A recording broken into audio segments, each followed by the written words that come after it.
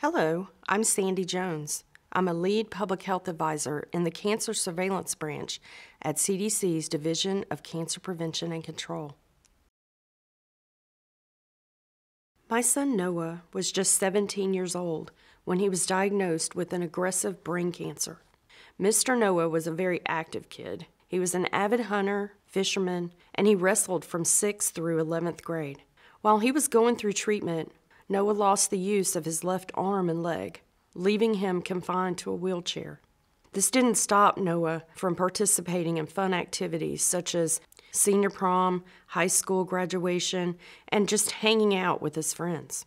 Unfortunately, my sweet Noah passed away peacefully about 2.5 years after his cancer diagnosis. This is why my work in childhood cancer is very personal to me.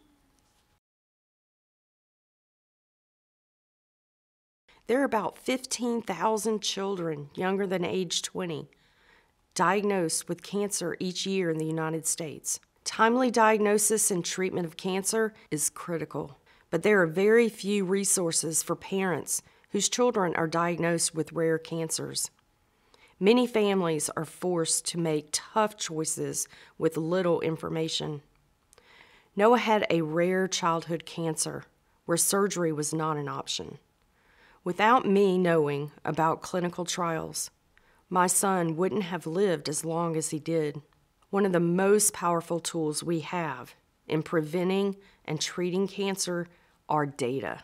However, because childhood cancer is so rare, data on cancers in children is in short supply. Findings from adult cancer research are not always helpful in learning about how to treat cancer in kids. We weren't able to see if there were any treatments that had been used for children which may have worked more effectively for Noah. So Noah got the treatment used in adults.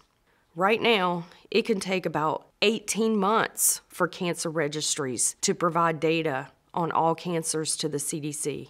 18 months. My son did not have 18 months to wait for updated data.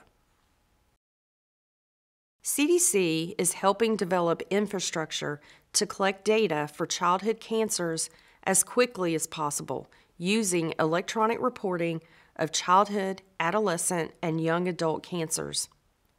One way that my team and I have worked on getting the data faster is by going directly to public and private laboratories to get pathology reports into the cancer record. Pathology reports provide the first definitive diagnosis of cancer for about 95% of all cancers diagnosed. We have successfully implemented secure transmission of electronic pathology, or ePath, cancer data from laboratories to central cancer registries. This cloud-based ePath solution was developed as part of CDC's Childhood Cancer STAR project.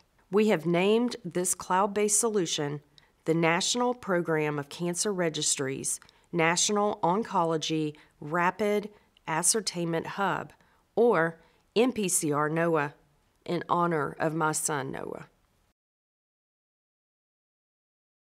Having these data in real time can help providers get patients the right treatment at the right time, and help public health programs determine how to best meet patient needs for cancer treatment and long-term care.